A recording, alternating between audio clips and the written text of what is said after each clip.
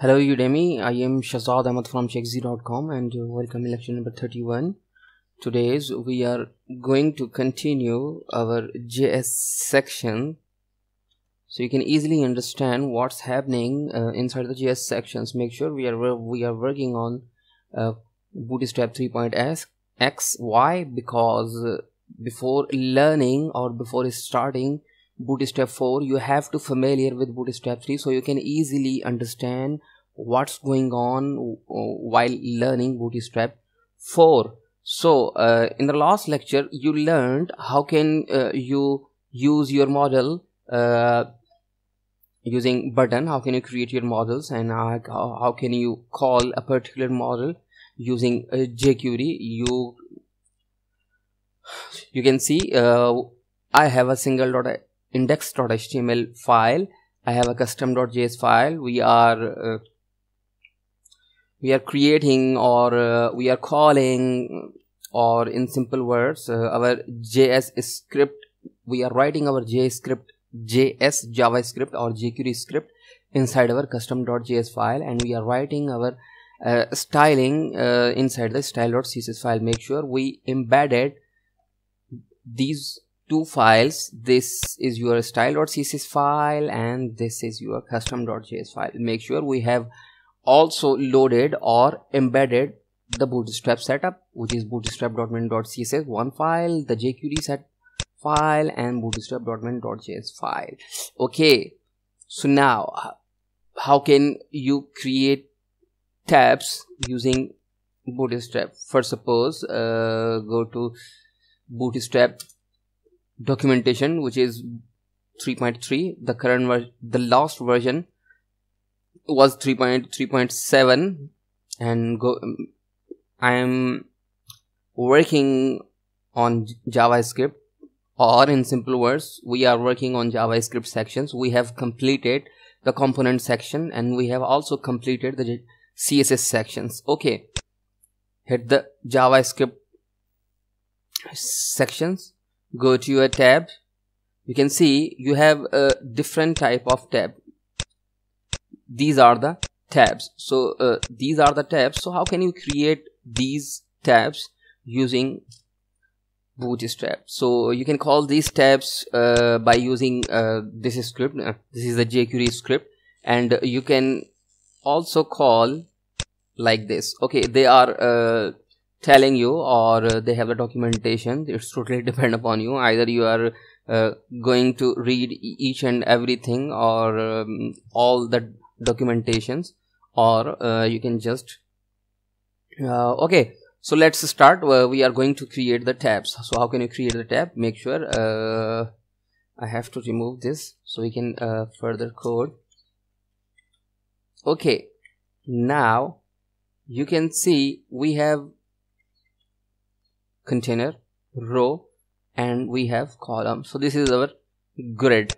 Okay, I'm saying that these are the tabs. First of all, I already told you that there are two approaches. First, you have to memorize each and everything, each and every class, each and every step, or you just memorize that where is the tab section exists. You know very well the tab section exists at the JavaScript section. So this is the JavaScript and this is the tab. So if you have memorized, or so this is enough for you. So copy these sections. First of all, make sure if it's totally depend upon you, copy the all code.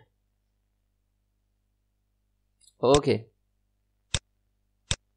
copy this code, or your nav bar starts here. Sorry, nav tabs, not nav bar. Okay, copy these tabs and you can paste these tabs here. Now go to your create some spaces by adding br. Okay, so now you have tabs. Make sure I'm saying this is the 8 columns.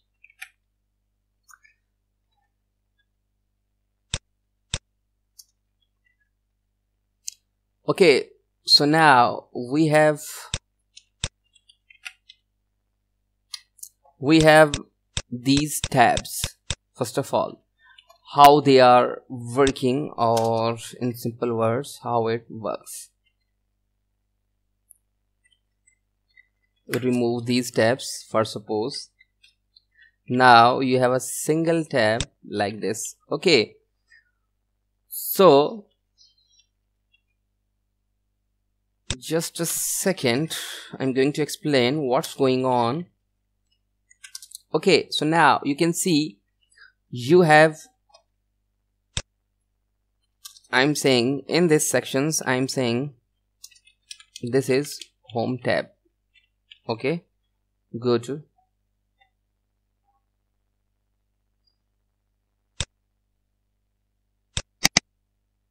okay, refresh the page. So now this tab is active now. Right now this tab is activated. How this tab is activated? Because, so you can see, if you can remove this line of codes, you can see now you have your code. So you are creating the tabs using this nav tabs. Okay, and when someone click on this anchor button, you can see it's calling the home ID.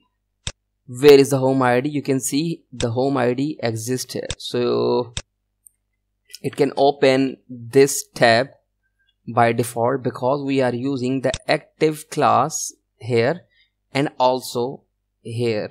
So I'm going to create another tab. Now what is the role of this tab? I'm saying presentation, and now I'm saying class is nothing.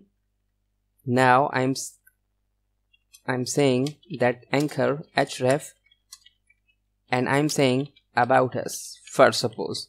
So I'm saying when someone hit this button. Okay, so now this is about us ID we are going to call, and I'm saying area control. So area controls, I'm saying about us, make sure A is capital. Okay, or you can use lower letter. Okay, small letters. So I'm calling this, and what is the role? I'm saying the tab. So data toggle, I'm saying tab. So go to your page, refresh the page. So now you can see you have another tab. When you hit this tab, nothing is happened because you have to create another panel for this section. So now tab content, in the tab content you can create another div, and you can say that this tab pan, and now you can give an ID. Which ID? So your ID must match with this and this. So this ID, and now I'm saying this is about us section. Go to your page, refresh the page. So now by default, when you load your file, the by default home tab is activated. Why? Because you are using the active class here. You can hit this button about us. So now you can see it's changing, and now it's saying this is about us sections. So this is home tab, this is about us section. You can remove this, and you can also write about us tab. Okay, fine. Okay, these are two tabs. For suppose you can also explore what's going on. They are changing this active class whenever you can hit this button. So you can hit this button. Okay, so now you have just clicked this button. You can see now the presentation, which is about a section, is activated, and they have removed, just a second,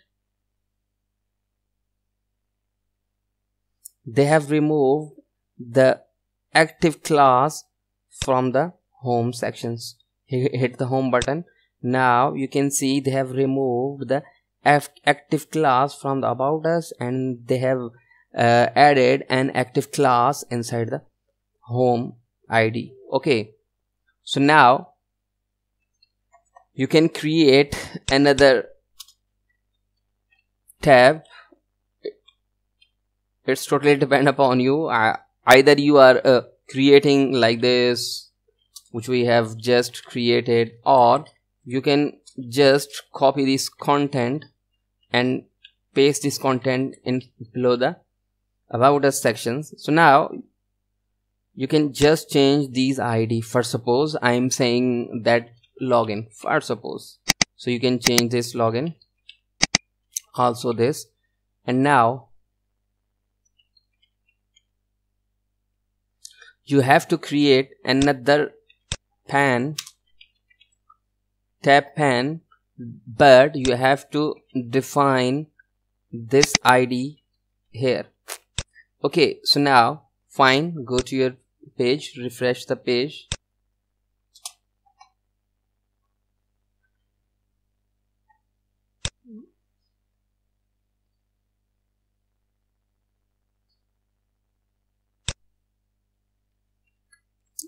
So now you can click on the login tab. You can also say that this is login. Refresh the page. Okay,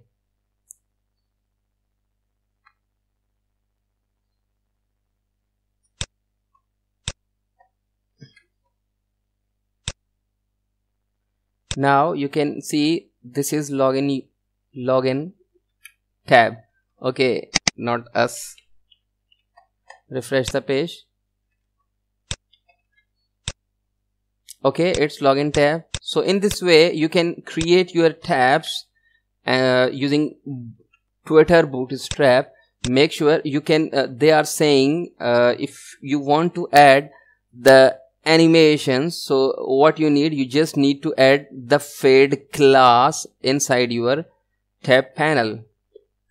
So here is your tab controller, tab panel, for suppose, and now I'm saying that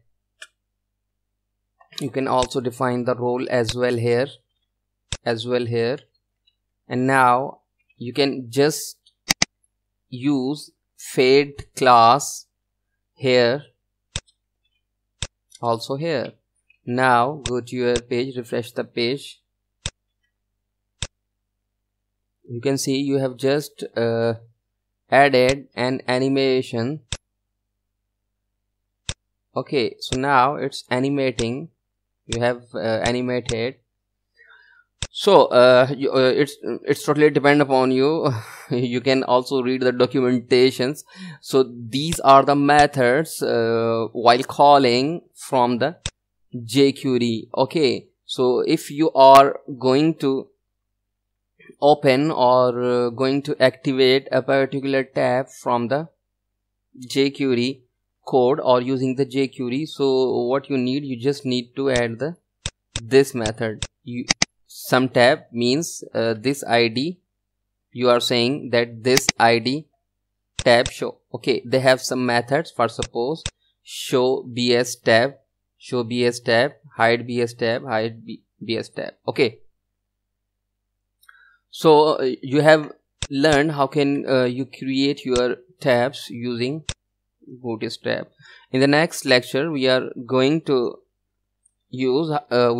create how can you use the tooltips and what are the tooltips. So thank you for watching.